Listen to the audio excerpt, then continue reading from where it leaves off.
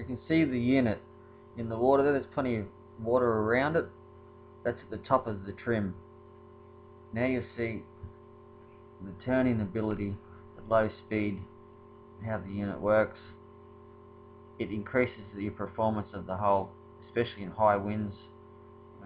Boats with half cabins and canopies, you will get full advantage of this, trying to get your boat up onto the trailer.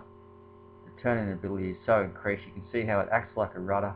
You've got a water current on the inside of the unit, and the outside of the unit has water flow contacting that base that is towards the transom.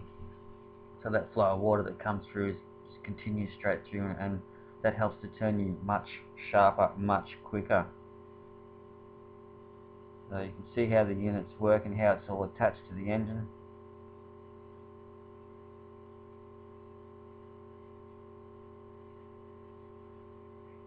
Much better turning ability in reverse or forward. I'm absolutely rapt that I've got this on my boat. I'm sure you will be too.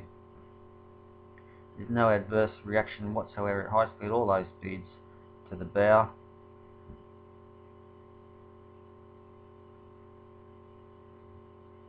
Or on a follow and see.